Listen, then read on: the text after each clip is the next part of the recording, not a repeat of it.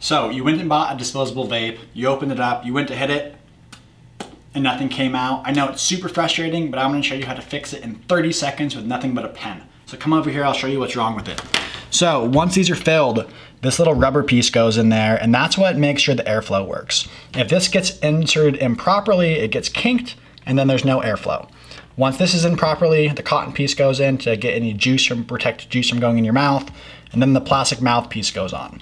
So the first thing we need to do is take this plastic mouthpiece off. To do that, open your pen, stick your pen between the metal base and the plastic mouthpiece,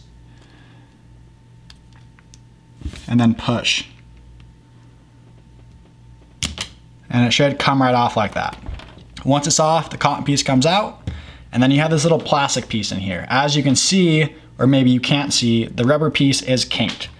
Instead of it being straight in, it's like this. So to take this out, put your pen in there, right through the hole.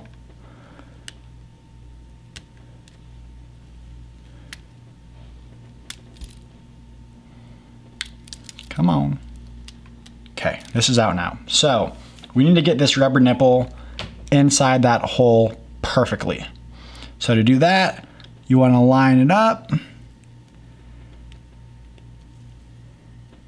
push it in with your hand, and you should be able to see a black hole, a perfect black hole. So once that's done, the cotton piece is going to go back in. Once the cotton piece is in, the mouthpiece is going to go back on. You can push it into the table to really get it in there. And then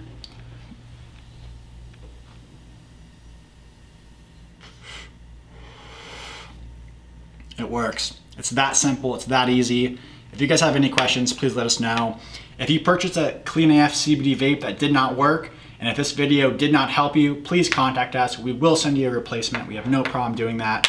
We just want everyone to be happy, and we want everyone to smoke CleanAF CBD.